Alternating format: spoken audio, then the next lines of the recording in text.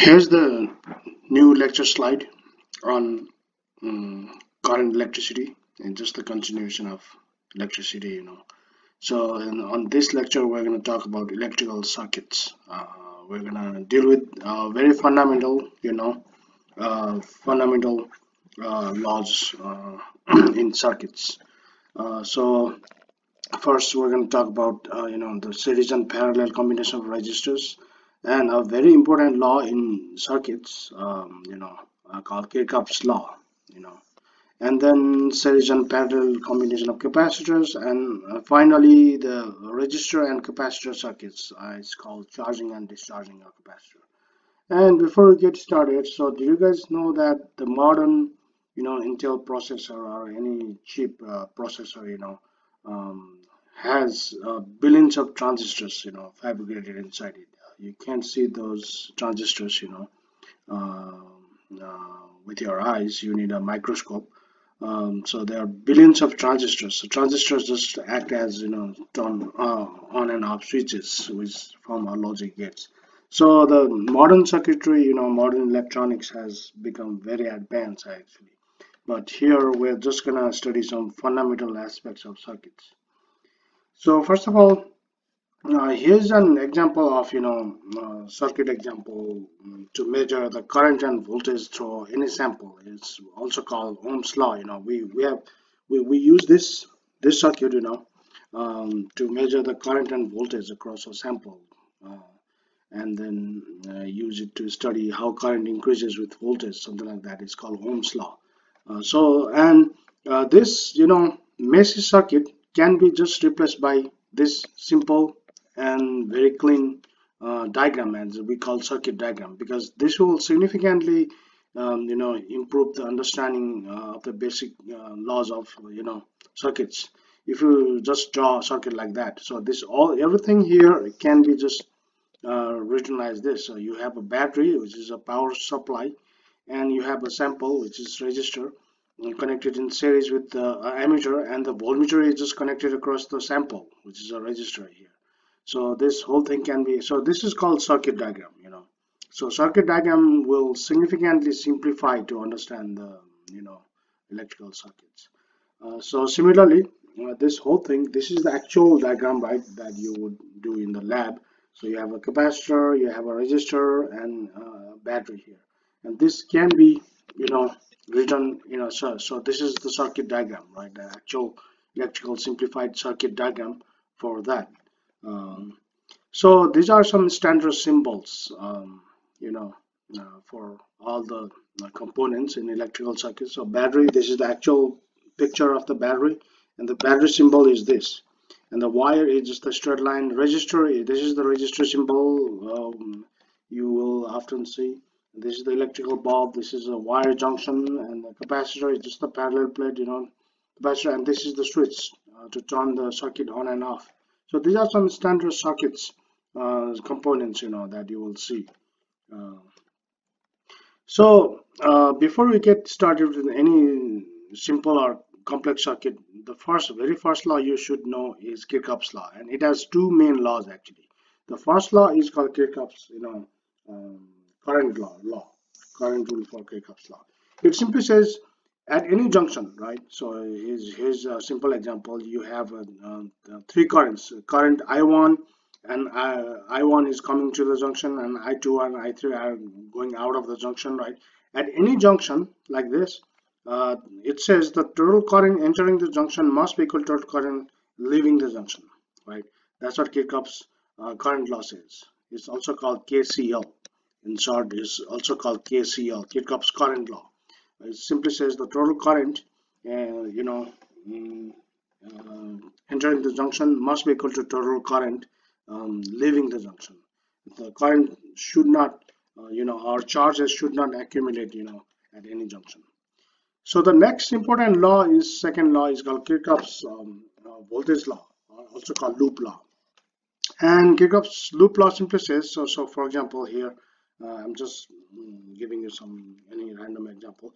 If you have any loop, of electrical circuits like that, so around this loop, it says the sum of the voltage around this loop has to be zero. Okay, this is just like if you raise any mass, right? And if you drop this mass, it comes back to the ground, and the total potential energy change will be zero, right? Just like that, by analogy, in any electrical circuit, around any loop, electrical loop, the sum of the potential difference, the delta V is the potential difference. The sum of the potential difference around any loop has to be zero. Okay, so that's what Kirchhoff's voltage law says. And when so you're going to learn actually what actually means when you actually apply to solve the problems. Here is how you use the Kirchhoff's law in actual circuits. So these are some rules that you have to understand. So when do you choose the battery voltage positive or negative, and when do you choose the voltage across the uh, registers positive and negative? So these are the rules. If you're going from negative to positive, say if you choose a loop, right, using Kirchhoff's law, if you go from negative to positive, then obviously electric potential increases, right? Because you're going from lower to higher potential, then the battery voltage is positive in that case. Similarly, if your loop current, right, that you choose, if you're going from positive to negative, so you're going from higher to lower potential, right? So then you choose the battery voltage in that case negative. And similarly, in the voltage across the resistor, when you go from current always flows from positive to negative side, right, across the resistor. So if the loop current you choose, if you go from positive to negative side, right, like this, the voltage, the potential difference across the resistor is negative because you're going from positive to negative. So that's the summary actually. That's the rule actually that you have to understand. If your loop current you choose goes from negative to positive, that particular voltage is positive. If you go from positive to negative, that particular voltage or potential difference is negative. So the first thing is combination of registers. So let's begin with combination of registers. You can combine the registers, not only registers, capacitor, or any components in two ways actually, basically. Series combination and parallel combinations. Series, this is the series combination first. So if you have two registers, say R1 and R2, right? And if you combine them in series like this, and and if you connect it to the battery, this is the symbol for a battery, right? You have a conventional current, so we always use conventional current, which goes from positive to negative, right? So our job is to find out what's the equivalent, what's the total resistance, what's the effective total resistance, right, of this combination. And we're gonna find out the next slide. So we're gonna derive the equivalent resistance formula for series combination. So you have the battery, right, and you connect two resistors in series, something like that. So here's an example of two resistors in series. So let's say R1 and R2 are in series. So our job is to find out what's the equivalent or what's the total equivalent resistance of these two resistors. So let's say the battery has the voltage which we call EMF, right, let's say E, and as you complete the circuit like that, right, current flows. So we're always going to show the conventional current like this, and then so this side becomes since current flows like this, right, in this way, this side becomes positive, this side of the resistor becomes, similarly for the second resistor, this side becomes positive and negative, right? And then you can just apply the Kirchhoff's law, right? So Kirchhoff's law simply says the total voltage around this loop, right, any electrical loop has to be zero. The sum of the voltage around any loop has to be zero. So here E, right, plus V1 plus V2 has to be equal to zero. So the voltage of the battery, voltage across the resistor R1 and voltage across the resistor R2 has to be zero. But choosing plus and minus is important. So you're here for the battery, right, you're going from negative to positive, right? So this is our loop. We're doing actually clockwise loop. So for the battery you are stepping up actually, so you're going from negative to positive, so the battery voltage is considered positive. But here when you come down to the resistor, you're going from positive to negative side, so based on the Kirchhoff's laws, so it's a negative voltage. And since this is a series combination, right, the current has to be same in any series combination, since there's no other branches, right, other no other there's no other path to go, the current current to divide. So the current has to be same in series combination. So just I times R1 is the from Ohm's law. Voltage across R1 is just I times R1. So current will be same, just we just keep it I as I. Same thing for R2, the voltage across R2 is again negative I times R2. Why negative? Because you're going from positive to negative, you're stepping down, right? So your electric potential decreases based on the rule. And this is 0. So one thing note, I current is common, same in series combination. Okay. Okay. Now E is now I R1 plus I R2, right? And I is, you can factor out I is same R1 plus R2 and divide both side by I, right? After that, so this E over I is the total voltage divided by total resistance. This is the equivalent resistance, or you can call total resistance, total or equivalent resistance. It just here this side it will be just R1 plus R2, right? So this is the result we got. So when you combine two resistors in series like that, the equivalent resistance, the total resistance will be just the sum of the resistors, R1 R2. So and then you can say in general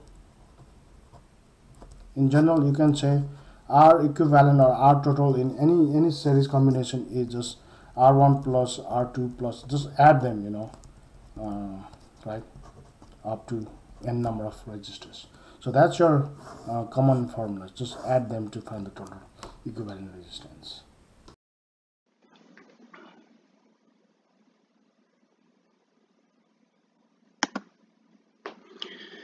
So here's an example of a series combination of two electrical bulbs. So these two electrical bulbs can be considered as two resistors. So here's an example of two identical bulbs, connected in series. So other examples are the Christmas, this tree deco lights are connected in series. So as you can see, all these little lights are connected in series, and there may be one problem actually, because if you remove one bulb, the entire circuit string of lights goes out. And to fix this problem, a shunt is provided, a path called connection called shunt in the bulb provides the conducting path even if the filament breaks, and that fixes the problem. So the next second type of combination of resistors is called parallel combination of resistors. So parallel combination is something like that. If you connect two resistors in parallel like this, so we like to find out what's the total effective resistance, total equivalent resistance of this. So the next combination of resistor is the parallel combination. So if you combine two resistors, say R1 resistance and R2 resistance, if you combine like this, R1, R2, and then to supply the current, you have to connect it to the battery like that, right? If you combine something like this, right, these two resistors are said to be in parallel, right? So then here's the thing. So the battery has EMF, right? The battery has a voltage of EMF, and this is the total current. Now the total current will divide here, right? Because you have the branch, it will find the branch, two branches, right? So the current through R1, let's say I1. The current through R2, let's call R2. But since both R1 and R2 are actually connected side by side like that, they get exactly same voltage. The voltage across R1 and R2 are exactly same. Current is different, right? So that's the main point. The voltage in parallel combination, voltage across the registers are same, but current is different through them. That's the key point. So then from the Kirchhoff's current law, you can say this at this junction, right? At this junction, so this current divides into two. I1, you can say I1 plus I2 has to be I, right? This total current through the battery here has to divide into two, right? From Kirchhoff's current law. But here I1 is, but remember the voltage across the resistor is same. So I1 from Ohm's law is the voltage across this both resistors is the voltage across the battery, voltage of the battery divided by R1. The voltage across the resistor is same, right? Like that. So then I is the battery voltage, right, which is E. You can factor them out like this and divide both sides by E, right? You get this. And what is this? So this is the total current divided by total voltage, right? So it's the inverse of resistance. So this is the total resistance. This is the, right, 1 over R1 plus 1 over R2, right? So what is that? So because since R total is E total voltage over total current, 1 over R total has to be inverse, right? That's what will be used. And if you do some algebra, so you can say R total, right, because we're going to find the total resistance, right, anyway. So 1 over R1 plus 1 over R2 and inverse reciprocal of that, right? That calculates the total equivalent resistance in parallel combination. And again, in general, you can say if you combine any given resistors, n number of resistors in parallel, the total resistance will be just given by this parallel combination formula, and so on. But don't forget to do the -1, reciprocal, right? So that's the general formula to find the total equivalent resistance when you combine the resistors in parallel. An example of two electrical bulbs connected in parallel. So just like the practical example is the automobile headlights. The automobile headlights are always connected in parallel, not in series, because the parallel wiring allows both bulbs getting the independent powers, from the battery. So even if you lose one bulb, it will not affect the other. It's required for safety. So here's an example. So here's an example of trick of making the circuit simpler. So before you actually apply the mathematics, if you have if you want to simplify the circuit, so you simplify one at a time. So for example, if you are given this circuit like this, what would be the effective resistance of the circuit? So first, the best way to simplify is first find the effective resistance of these two resistors. These are in parallel, which is this, right? And then after that, then you can clearly see these three resistors in series, and these three resistors can be just replaced by this single resistor, and then you can just apply Ohm's law to solve voltage and current through the given circuit, right? That's how you simplify. You always simplify one at a time. So next is similar to resistor combination. We can also combine capacitors in series and parallel combination. So first, let's find out the combined capacitance formula for series combination. So these are the let's say you have two capacitors whose capacitances are C1 and C2 are the capacitance of these capacitors, and combine in series like this, and you connect it to the battery to charge them. The most important part is when you combine two capacitors in series, no matter what capacitance they have, they will store equal charge when you connect them in series. And this is because of induction.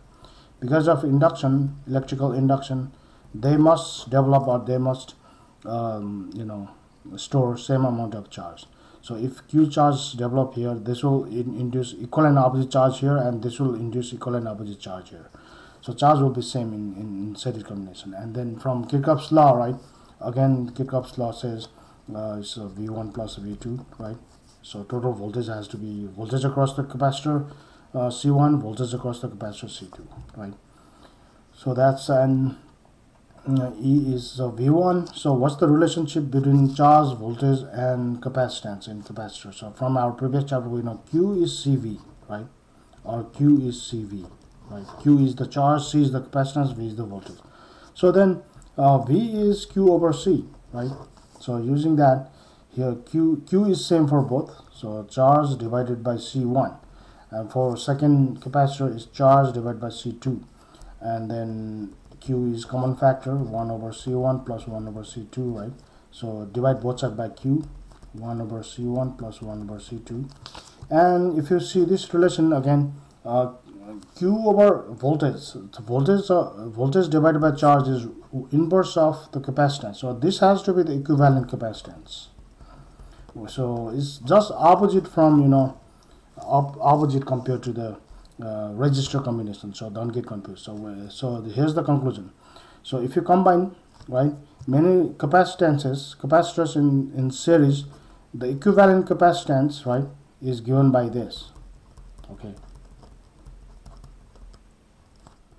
just opposite to the register combination, right? It's exactly opposite to register combination. So you can clearly see, right, you can say if you combine capacitors in series, it will decrease the total equivalent capacitance because it has an inverse relation. So total capacitance will decrease actually if you combine them in series. And here's how you find the equivalent capacitance. So here's the parallel combination of the two capacitors, right? And then we like to find the equivalent capacitance of the capacitor. So here, when you combine two capacitors in parallel, one thing to note that the voltage across the capacitor is same, right? Same for both, which is the battery voltage. Okay. So in this case, right, because they are connected across the same battery, same polarity. So the voltage across the capacitors are same, but charge will be different now. Depending on the capacitances, charge will be different. So you can say the total charge stored on them both is Q1 plus Q2, right? Conservation of charge. The total charge for both has to be Q1 plus Q2. But Q1 is C1 times V is same, right, which is E, which is the battery voltage, plus C2 into E. E is the EMF of the battery. So then C1 plus C2, right, and because you can factor out the battery voltage, right, and Q divide both sides by the battery voltage, and Q over voltage. This is because Q is CV, Q over V, it has to be capacitance. So this is total charge divided by total voltage. It has to be the total equivalent capacitance. So you can obviously see it's exactly opposite to the resistor combination. So if you combine two capacitors in parallel, it will increase, right? It will increase the total capacitance. And in general, you can say the equivalent capacitance, if you combine more than two, right, you can generalize like this.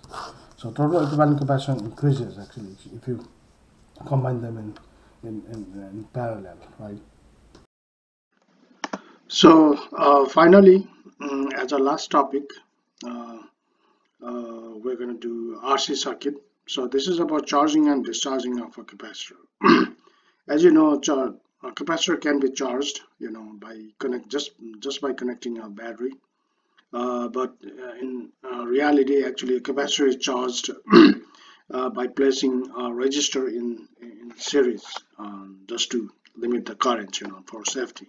So this whole circuit actually represents the charging and discharging of a capacitor, because the main point here is this is called two-way switch.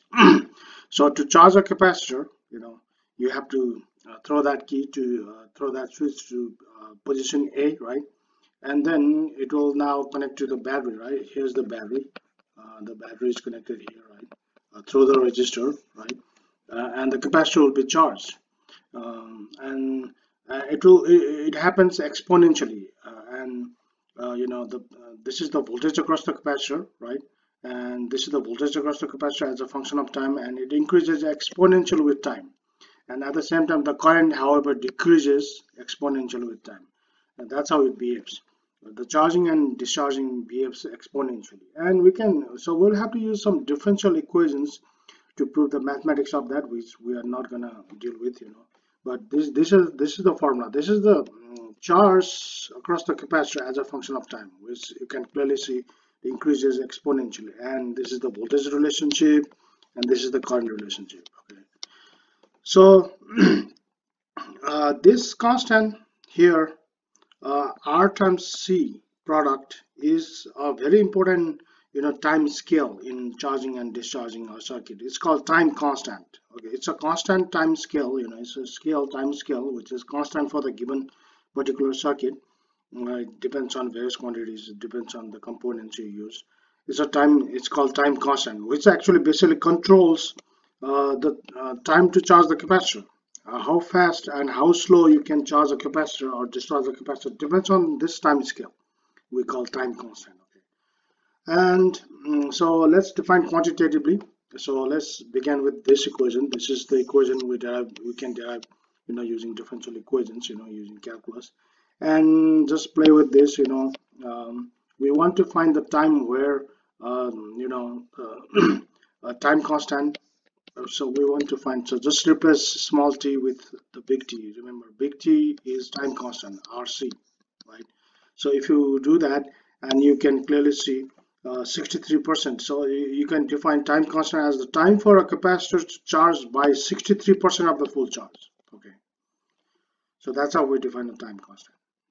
So similarly, you can now discharge. Once the capacitor is fully charged, you can discharge it. Now remember this two-way switch. The two-way switch now needs to be connected to the position B, and then it will disconnect. It will then isolate the battery, right?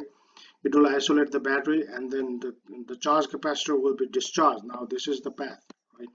The charge or energy will be discharged through this resistor, which obviously goes as a heat dissipation.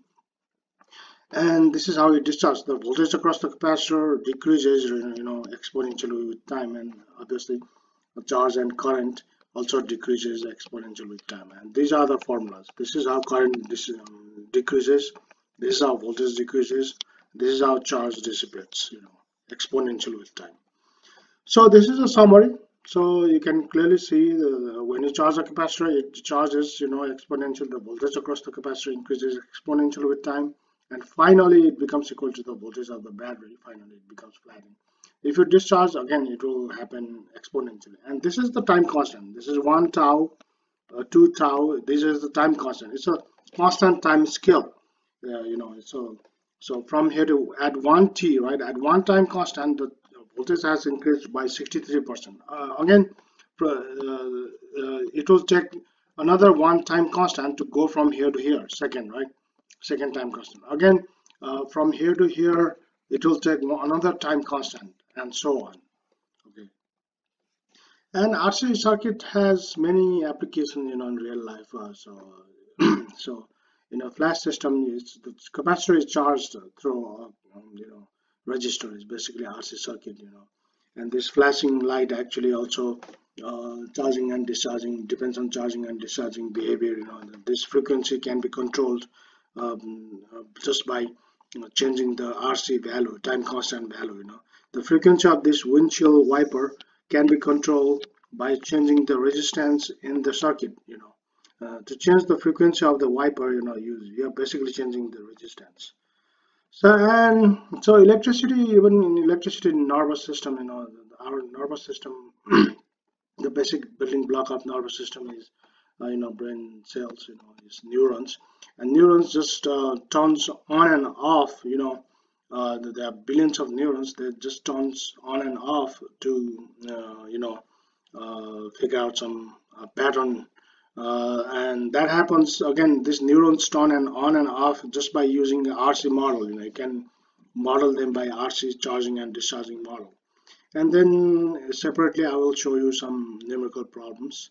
And here's some charging and discharging animation using the applet. Here's the charging and discharging animation using this particular applet.